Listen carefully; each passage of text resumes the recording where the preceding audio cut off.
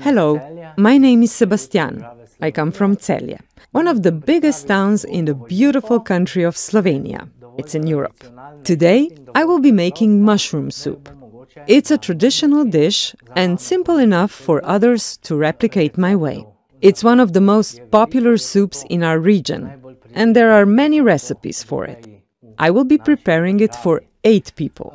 So I'll need 1 carrot, 6 potatoes, 1 onion, some spices, which I will describe later, 3 liters of water, and of course, mushrooms.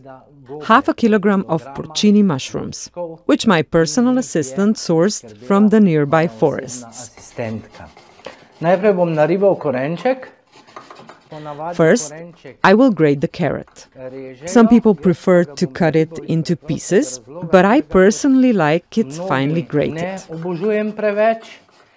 I have to admit that I'm not a big fan of carrots, but it's an essential ingredient in mushroom soup, adding a pleasant flavor and, of course, a nice color.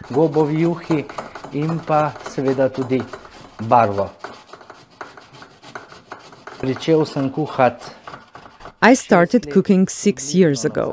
Before that, I didn't know much about the kitchen. I did a bit of digging online and tried some things on my own. I got a few basic recipes from my grandmother, as I grew up in a wonderful foster family that treated me like one of their own. Now I'm going to tackle the potatoes. I'll grate half of them very finely and the other half coarsely.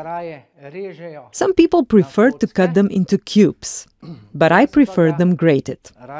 That's just a matter of taste. There's also another reason I prefer grating. Potatoes thicken soups naturally, so we don't need flour or other thickeners.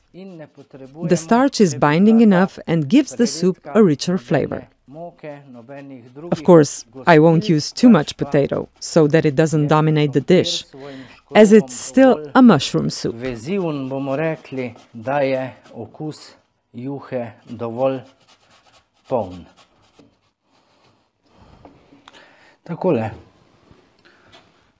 Great! The carrot and potatoes are ready.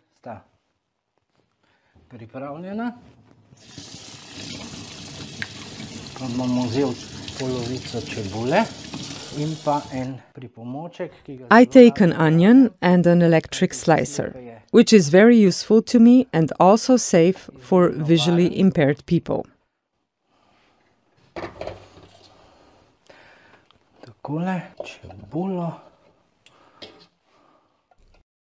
I will finely chop the onion in it.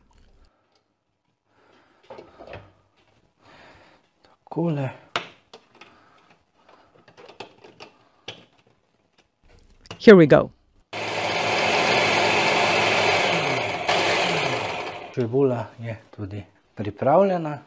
The onion is ready.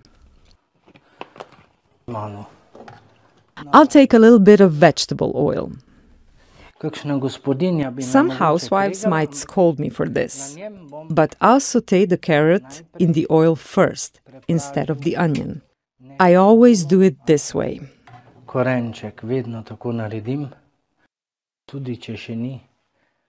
Even if it's not completely hot yet, it's fine to add the carrot to the pot.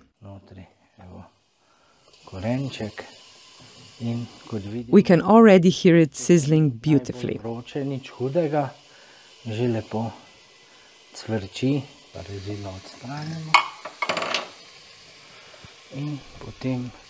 Then we add the onion.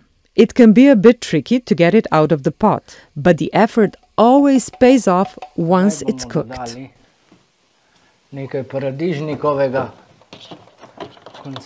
Now we'll add some tomato paste. About a tablespoon will be enough. Then we'll add a bit of a spice mix, named Vegeta, just to taste, since it's a spice mix and quite salty. We add a little water to prevent it from sticking or burning. And now we are going to add spices.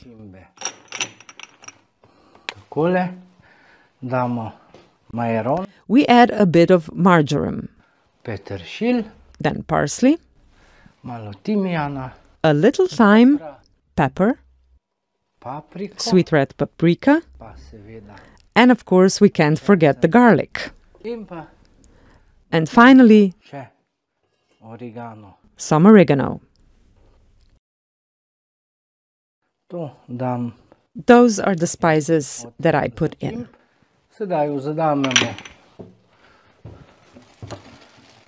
And now we put in the mushrooms. This year's harvest is not very good. So I'm using last year's frozen ones. We pour in the water, about 3 liters for 8 people.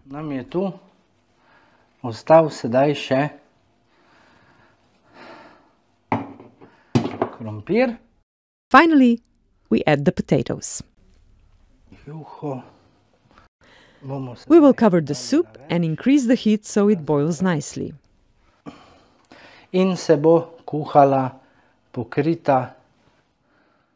It will cook for about 40 minutes.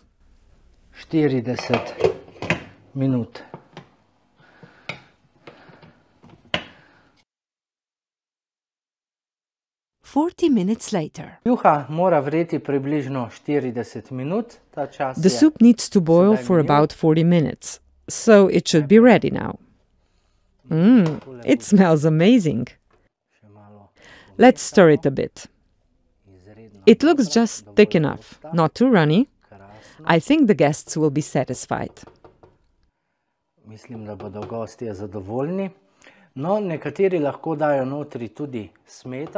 Also, some people add cream at the end. You have to be careful with that, as the cream can overpower the other flavors, which we don't want. Enjoy your meal.